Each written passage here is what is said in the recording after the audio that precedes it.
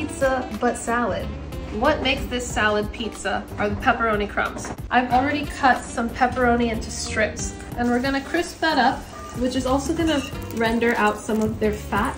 To our very flavorful pan of fat, I'm gonna add some panko breadcrumbs, and we're gonna let these toast until they're nice and golden. To give it more pizza vibes, here I've got some garlic powder and oregano. Now I'm just gonna season this up to taste with a little bit of kosher salt and chili flake.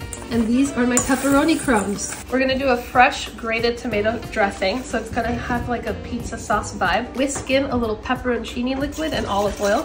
So now we have the main components of the salad, and I'm gonna mix it up with my toppings of my choice.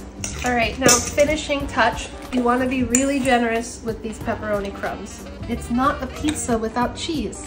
So I'm gonna tear a little mozzarella on top. And then there you go.